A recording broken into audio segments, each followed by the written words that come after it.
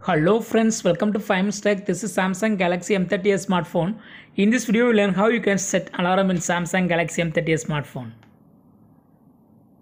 First of all, go to the home screen of your phone and click on clock icon. You can edit available alarm, otherwise you can set a new alarm using plus symbol here. First, change the time for alarm. I have set it as 5. In repeat, you can select all days or some particular days only. Here you can set a name for alarm. This is for easy remembrance on what purpose you are going to set your alarm. I have given as study. And in vibration just you can turn on or turn off, and you can select some options there.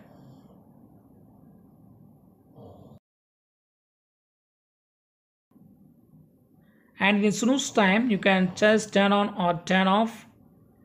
You can also choose between the options.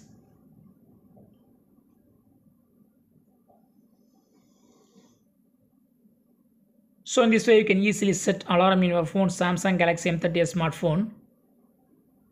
That's all friends. Thanks for watching. Subscribe for more videos. Until then, bye.